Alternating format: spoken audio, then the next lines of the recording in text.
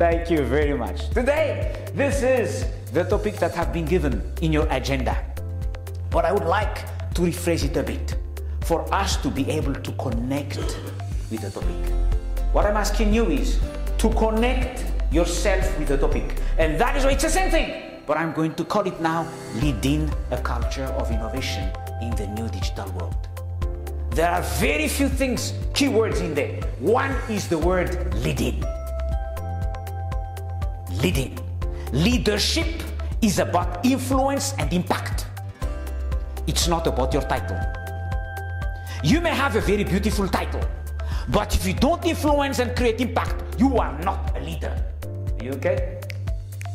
So I would like you to, that one first thing I would like you to see. The other one is the word culture.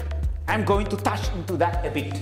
And the other one is the word innovation. Culture, I'm going to speak. But before I go into the culture of innovation, please give me just 2 to 3 minutes to explain about innovation. Please understand this. Innovation. Because AI is technology. So although I'm not going to say much about AI today, everything that I do say here is applicable to how we leverage AI, how we build AI, how we use it. So feel free to take some of those things I will say with you for the next couple of days and challenge yourself and the others.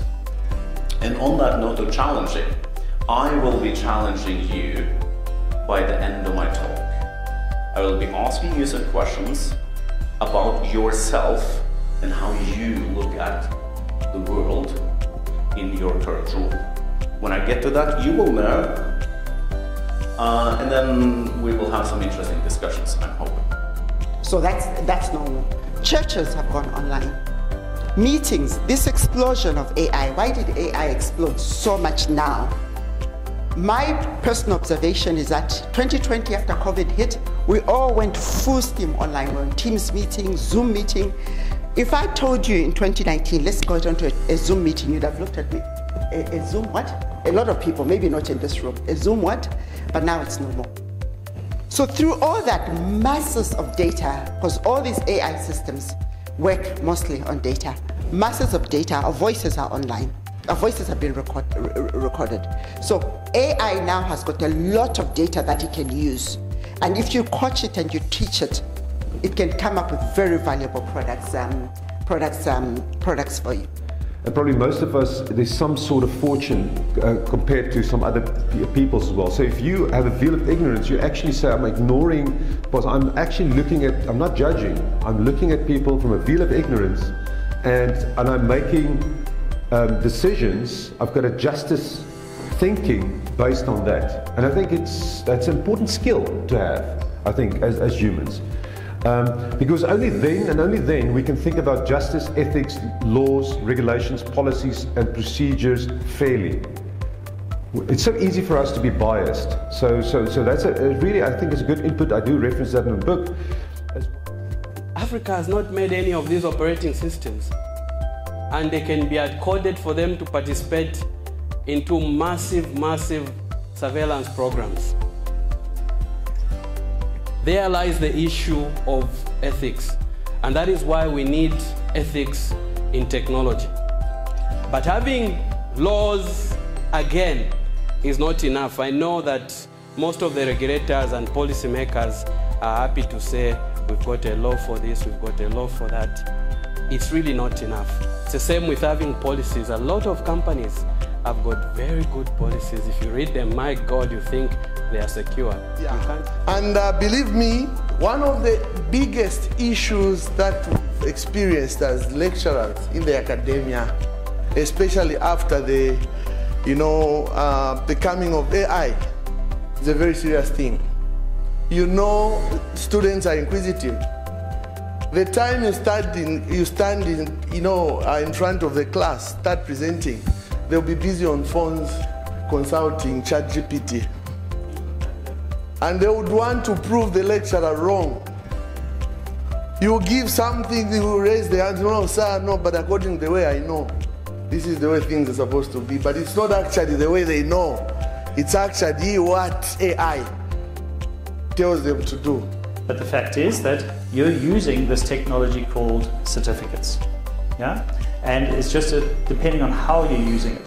The third version of verification is one that actually is configurable.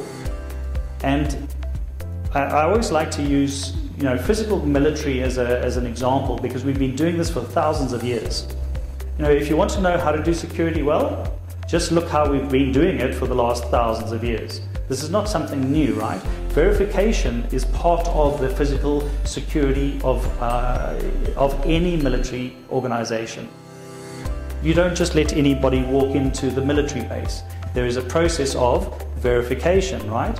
And that's exactly what happens in the digital world. And one of those verifications is that the requirement to verify is done then and there.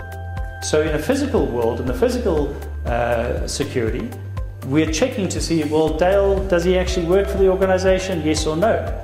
I do believe you need to know about nefarious AI. So what do I mean when I say this? So ladies, we all know, when we look at social media, we all want those IG photos, right? And the TikToks, but let me tell you what happens.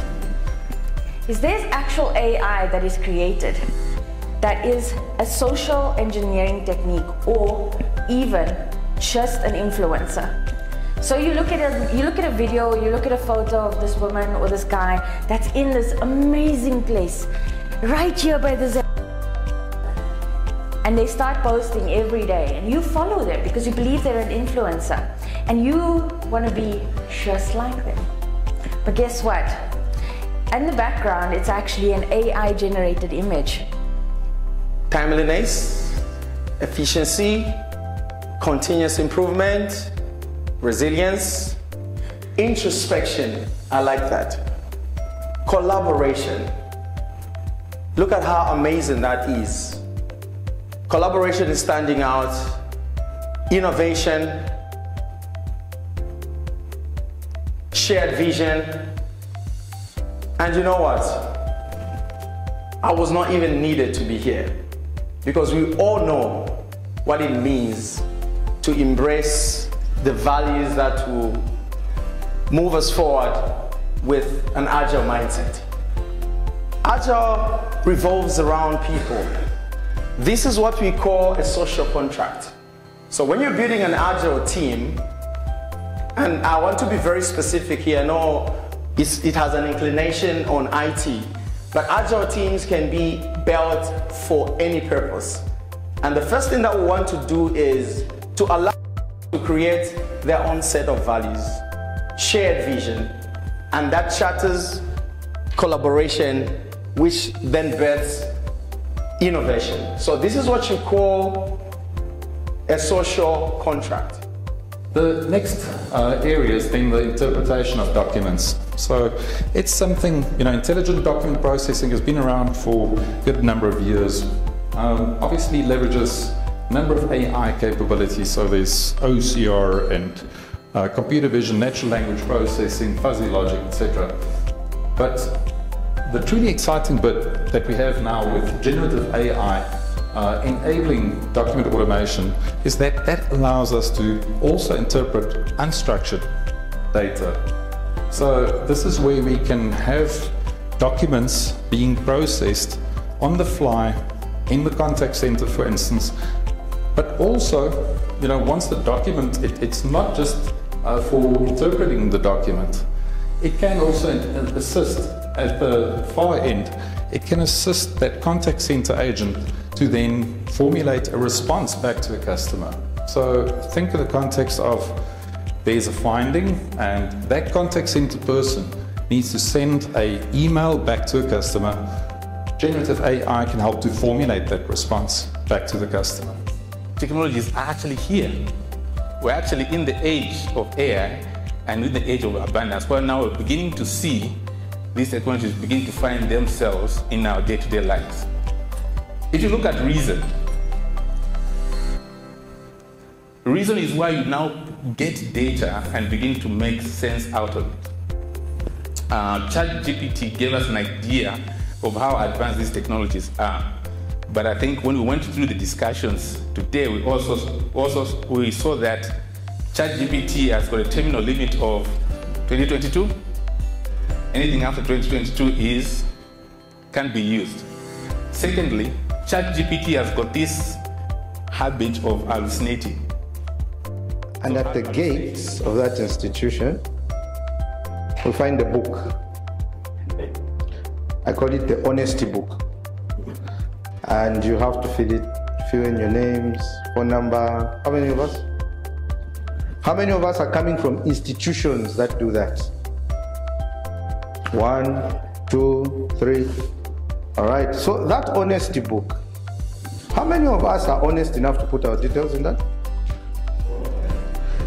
All right. And so does it ever cross our minds? I know there's probably a policy in place for people to fill out at the gate, okay, especially for sensitive institutions. But does it ever cross your mind where this information ends up? Does it ever cross your mind? It does, huh? And how many of us have received an SMS telling us about someone who's selling gold?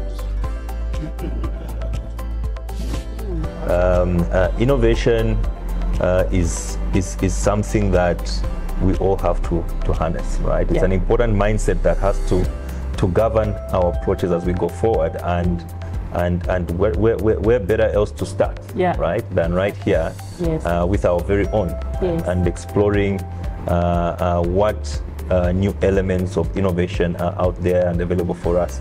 And AI is amazing. I think it's the future, right? It's going to impact everybody and across different aspects of our lives. So even as we think of the business, where the businesses will be tomorrow, where we'll be tomorrow ourselves, we have to start embracing what that picture looks like, with AI being a very prominent part of it. Absolutely. I think one of the important reasons we are here is because we are looking at AI and how it's shaping everyone's lives. Yes. We have noticed that AI is a very prominent issue that has come to table, and we should embrace it. Yes, it cannot be ignored. We cannot push it back. It's here to stay. And it's not taking our jobs. People are afraid that it will take our jobs, are just in denial of it. I think we should find ways and means to work with it. How could we bring value? How do we enhance people's lives with this AI? That's right. I think coming from a reinsurance background, we think of AI as a tool that will help us bring a lot of value to our clients. Absolutely. Looking at the financial services provider or the sector that I'm in, obviously we don't work 24/7, but we expect that the technologies that we have implemented should continue servicing our customers. Yes. Our customers do travel abroad, different time zones. So what are we saying? If Christabel is back home, it's 5 p.m., she has to go back home. My customer is in a different region where they're transacting, it's daylight there. Yes. So what kind of technologies have we put in place that will ensure that even in the absence of a human being, the service will continue being provided, the efficiency and output is top-notch. So for me, that has really stood out, and definitely looking at industry and sector implementation for some of these recommendations that have come through the speakers. So that has really stood out for me. Wonderful. Because efficiency is just the way to go. Absolutely. Well, thank you so much. Thank you so much. Please enjoy the rest of the summit. Thank you. I intend to thank you so much. Pleasure. Great. Okay.